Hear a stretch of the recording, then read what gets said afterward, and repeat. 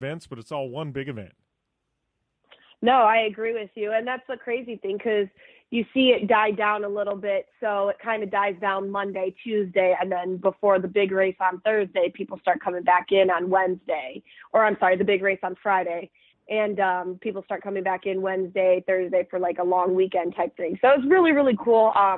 I did the smart thing this year and rented a house about 15 minutes. I could leave my door and be right at the gate of Hammertown in 15 minutes, which some people are like, oh, you got to leave and come back. But waking up and not having dust or dirt in every part of your body and being able to take, longer than a 5-minute shower is something that I will gladly drive into Hammertown. Yeah, and I did the same thing this year, and my house was it was a little bit closer. I think it was probably 12-ish minutes from Hammertown. It wasn't bad, but I got to say, like, I'm kind of sold on that whole situation. Like, I hate to say it because a lot of people be like, oh, that's sacrilegious. You got to camp.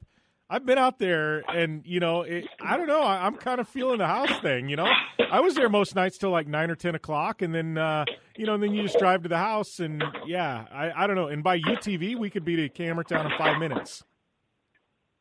No, exactly. And, and there was different ways to take in, and, like, you can take in Ghost Road from different areas, different routes to go in. Obviously, we all found our little, like, sidetrack routes, but that's, like, honestly the best thing because, like you said, it depends on how people are like, oh, you need to camp there. Until I told everybody when the wind was going, 40-plus miles per hour for 3-4 days, and everybody's like, I just want the wind to stop. And I'm like, I have a house, and it's beautiful. Yeah.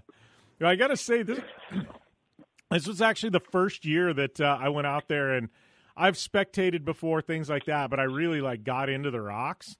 And I got to tell you, that place is just insane, and especially on race day, to actually hike into some canyons and stuff like that, I got to tell you, that race, I feel like it lends itself, the deeper you want to go into things, the more exciting it gets. You know what I mean? You can sit in Hammertown, you can watch the Jumbotron, and it's not bad, but let me tell you, you get out into the rocks and you really start hiking into some canyons, man, you get to see some rad stuff, Tiff. No, and that's the cool thing that, I saw from it all, like you were saying, just being able to hike in, being able to see all those, different random spots. And, we always talk about being able to have the best seat in the house sometimes, when we're announcing, because we get to see everything happen right there, right in front of us. We don't miss the camera view, but being able to be in it and, really engulf yourself in it is kind of cool, especially because, like we were just saying, the deeper that you get in, the cooler things that you get to see. Yeah. I will say, I spent some time during the UTV race the first lap, and I watched pretty much everybody come through backdoor their first time. And, backdoor is infamous, right? But I got to tell you, I feel kind of bad for a lot of the UTV racers, especially the, top couple. You get in there, one, you don't know what to expect. Two, there's so ridiculous many people there, and that's you got to kind of nut up when you go down backdoor, and I feel bad because I don't, if you put it on its lid, I don't think anybody blames you because it's kind of a bit of Russian roulette there, but that's got to be intense for a driver to show up to backdoor. You got 10,000 people lining the walls of this canyon, and now you've got to send it off a 10-foot cliff, and it's kind of hope for the best. And it's it's got to be a little bit nerve-wracking as a driver because there's a really good chance you're going to put it on its roof. And, you got all these people watching, and they've all got their cameras rolling, and you're going to be instant internet famous, No, I agree with that. And then you've been there many years before. This year it's the unofficial backdoor challenge, and then the craziest thing is if you didn't go this year. I tried to, but just the days kind of get away from you, and then kind of when you get back to the house you're like, do I really want to head back out? But the day that they did the backdoor challenge, or the unofficial backdoor challenge, I heard that it was it used to be in the beginning of the race days where everybody was just lining up, everybody was just trying to watch, and it was just really cool. So, even on the backdoor, the unofficial backdoor challenge, that's even going to be crazy because you have so many people down there just trying to get you to go through it. And then obviously everybody heckles everybody, and it's kind of a part of what King of the Hammers is, especially like at Chocolate Thunder and Backdoor. Those are so, infamous for so many different hecklers. Like this one crazy one that I saw, we were at Chocolate Thunder, and the race line, if you're looking at the mountain, the race line used to be on the left. Well, the race line got completely messed up. So, the buggy Jeep line is on the right. Well, I guess somebody had broke down, which, is just like how it always happens. And I have video of this, and this buggy or this, Jeep guy, he tried to go up and around, but obviously the rocks are slippery. So his top of the vehicle, front of it, slipped and fell on top of the Jeep, and the guy was underneath fixing his drive shaft as it happened. And all you do is you see this guy come out, and he's like, "What's going on?" And it's just crazy. It's just crazy to see all the things that come out from King of the Hammers. Yeah, I don't know. It's, a lot of listeners call it a bucket list. We've got people on the internet. It's a bucket list event. Like, you just have to go out there and experience it. It's crazy. It's gnarly. You're dirty. You're tired. You're probably hungover at the end of the whole thing, but it's such an awesome experience. It's one of those where, it's not one of those sexy events like the Long Beach Grand Prix where you go and like there's all kinds of amenities and, it's clean and you're in a suite and it's like fun to watch all these $1 million cars. Like it's the total anti-Long Beach Grand Prix. But it's so much fun to go and be involved in an event like that because there's really, it's one of a kind. There's nothing else on the planet like King of the Hammers, and I think that's what kind of makes this whole thing so special. Yeah, and, we've all said it before, and we've all talked about it. It's the Burning Man of off-road and different things like that. And, it's really cool, and you never know. And Dave Cole and all of Hammer King Productions, they've done a really, really great job. The Holly EFI Shootout used to be right behind Hammertown Heights. Now they moved it this year to a little right of Backdoor, and it was just really cool. And, when we were driving up from Hammertown, and we've said this before, there's nobody there.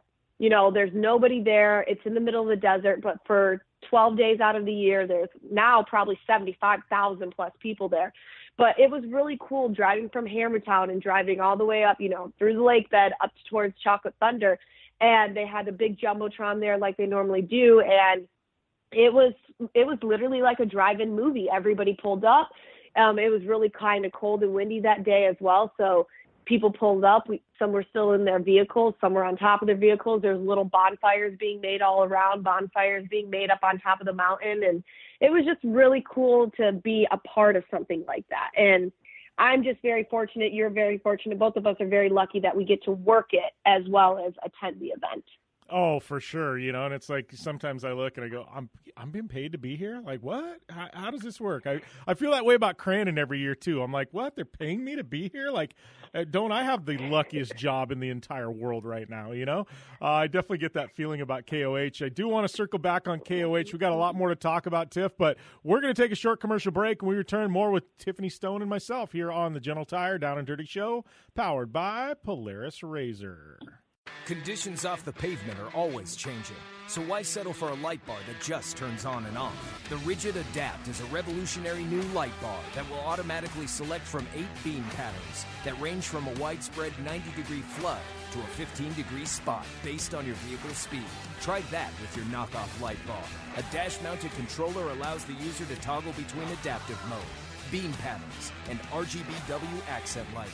With Adapt, it's easier than ever to own the night. Don't just shred your way through any off-road rugged terrain. Get into gear with GSP XTV and let us redefine your adventure. The GSP Advantage of quality and performance sets a standard for UTV axles. We strive to provide premium ATV and UTV axles to keep you shreddy ready. Kick up some dirt and get in the driver's seat with GSP XTV. With over 35 years of experience, drive with a company you can trust. Drive with GSP. For more information, please visit us at gspxtv.com today.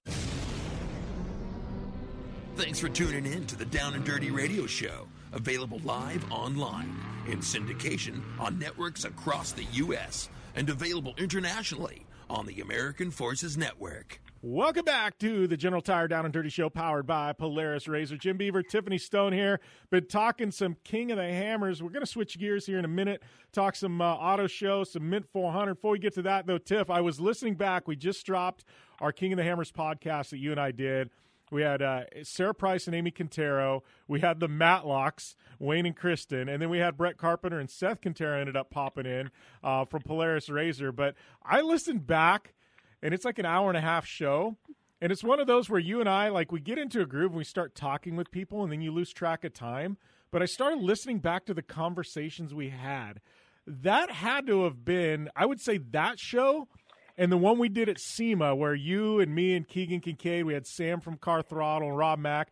Those have to be two of my favorite shows I think I've done in a very, very long time. And the one out at KOH, like, to hear Amy Quintero, you know, the sandwich mom and, you know, the team mom, now all of a sudden she's sitting shotgun with Sarah Price and, you know, and like, I don't know, the Matlocks and this, you know, this power couple who are just killing it in UTVs. Like, I don't know, that show, Tiff, and I think you and I both left it and went, man, that was a good show. And now listening back, like, it doesn't disappoint.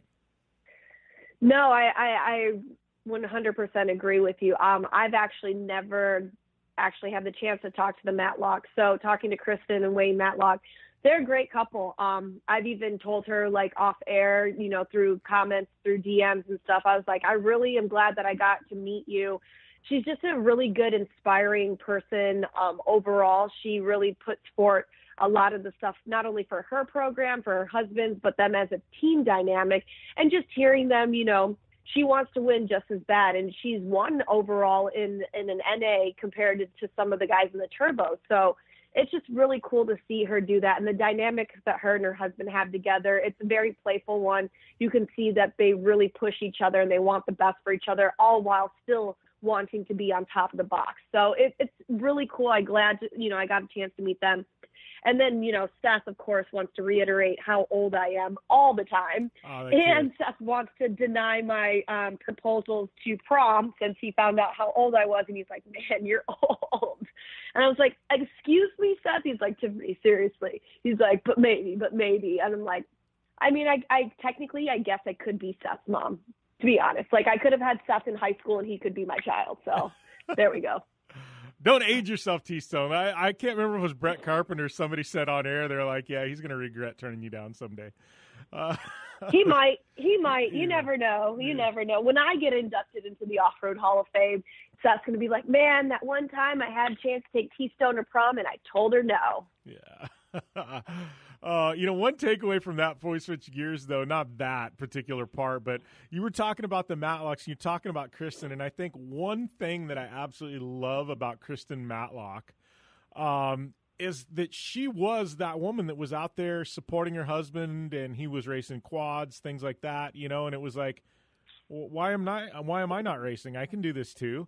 And it's one of those things where it's like, yeah, girls can do this too. Kristen started racing and now she's killing it, literally killing it. Got a factory razor contract to race, but I think one thing I love about Kristen Matlock is it's a case in point. We've got a lot of female listeners to this show. Part of it is, because you come on the show and we have a lot of, killer female athletes on here that are shredding it. But, with Kristen, it was,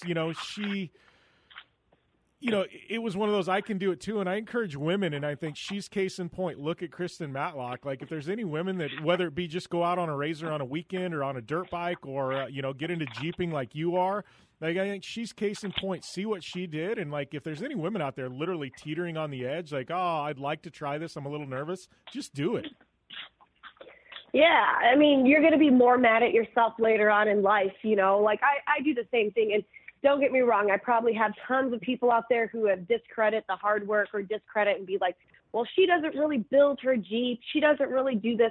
I do have a hand in building in my Jeep. Do I own a shop? No. When I go into other people's shops, do I use all their tools? No. I pay them. I ask them for help. But what people don't realize, as much as that, when you're like, oh, man, I don't know what to do, you are literally trusting people with your life, too. When they build your Jeep or build your UTV or build your trophy truck, they are building it for you. So in return, they are trying to do everything to make you safe, too. And just listening to somebody like Kristen, like I said, she doesn't play necessarily the female role. And I love that, because I don't necessarily like playing the female role either, because as soon as you are behind a steering wheel, locked in, harnessed in, helmet on, everything, that vehicle has no idea what you are, if you're a man or if you're a woman, old, young, what race, anything. And that's what I love so much about motorsports and off-road, is because it takes that all away.